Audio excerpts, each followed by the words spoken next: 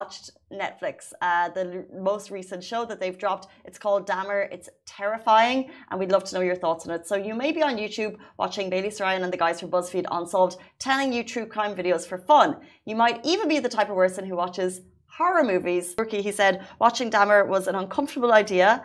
I have been emotionally and mentally affected. Oh my God, is it that bad? Only my best friend and I would be comfortable watching Dahmer while having dinner, i.e. it's not the type of thing that you're watching home alone. By the way, if you're watching our full show, you'll see a snippet of the trailer. We started it, like the first 50 seconds, it lures you in with this like false happy music and you're thinking, this looks okay. Don't fall for it. Honestly, shows like this and documentaries, movies like these, really bring to light just how many criminals get away scratch-free. Did he?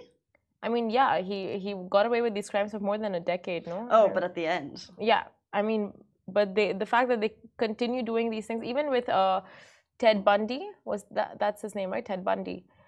It was such a the whole thing surrounding him and his looks, and he's charming, and women when it came to like just that specific incident were like, oh, if Ted Bundy was to commit a crime on me, I would be okay with it, just there's a morbid fascination with crime documentaries.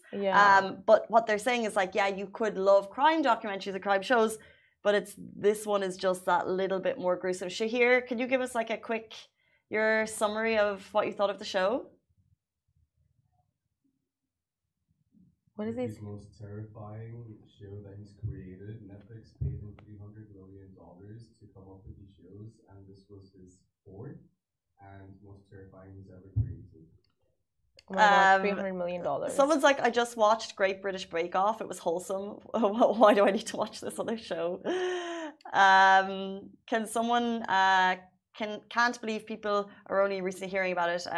True crime junkies always knew it. So yeah, it's basically really scary. Anyone on Instagram, if you're watching the show, have you watched it? Would you recommend someone and I get together later and have a little? I'm so down.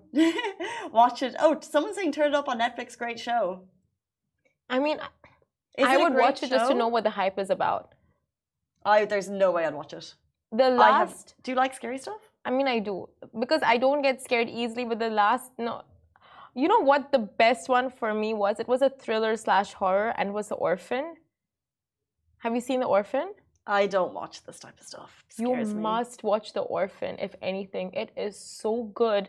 And the plot twist will have you shook. I don't want to be shook. No, you want to be shook for this one. It's like a thriller. Yeah. /horror. So it's not all horror. So you're into that type of stuff. So you should be watching this one. You can report back. I feel like it's too gruesome, but I don't know. But yeah, I'll watch it just to see what the hype is about. Okay. Report back. But now we move on to something that is not at all gruesome in any sense.